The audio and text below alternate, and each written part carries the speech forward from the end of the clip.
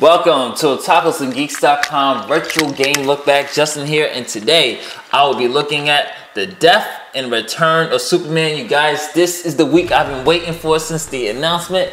This is the week of Batman v Superman, and it's going to be awesome. But let's get ready and talk about this game, which came out for the Sega Genesis and Super Nintendo in 1995. This game is based off the comic book of the death and return of Superman. Here's a brief overall description of the game.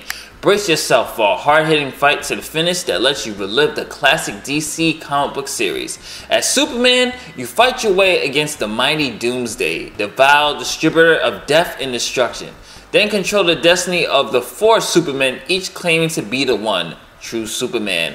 Explore through 10 levels of superpower battles and fly at furious speeds until only one real Superman is left. Now let's start up stage one. Now, I dare say this, could this actually be the best Superman game out there? Mainly because, I mean, it's a beat 'em up, but it wasn't a really bad sucky one. It was just your typical generic beat 'em up, and you compare this compared to games like Superman Returns and Superman 64 and even the Superman arcade game. This one actually has some type of story, and it actually has some cool elements in it. And what I really did like about this game is that, number one, you get to play the Man of Steel.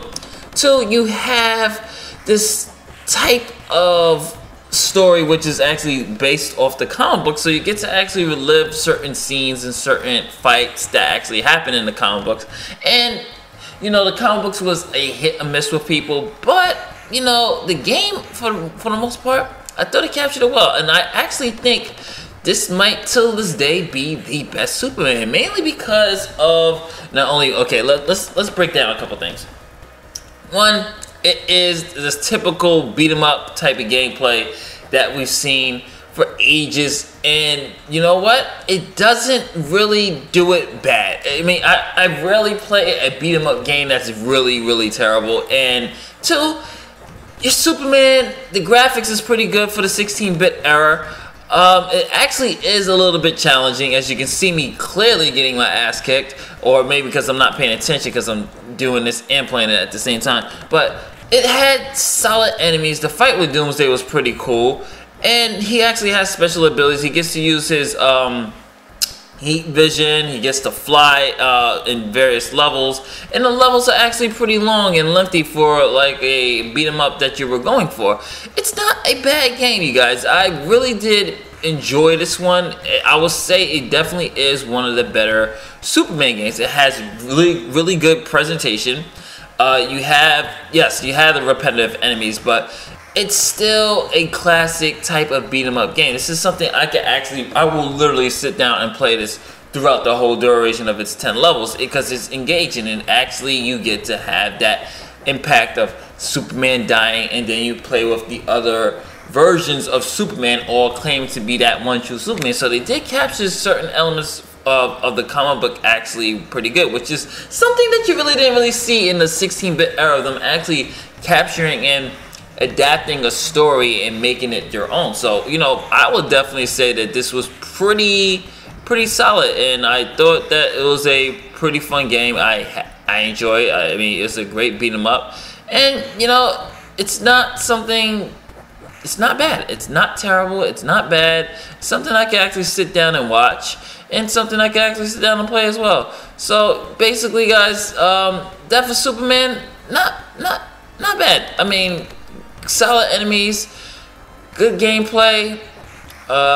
A to hit your heat ray vision.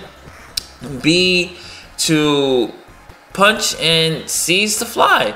And one thing I do like, you have to use the game's mechanics make you, as you just seen right there, the game's mechanics make you use every single ounce of Superman's powers. You're not just gonna, you know, you're gonna think a little bit. You're gonna see, okay, how I'm gonna defeat this enemy here, how I'm gonna beat this section here, what I'm gonna do. So I mean, it does have some good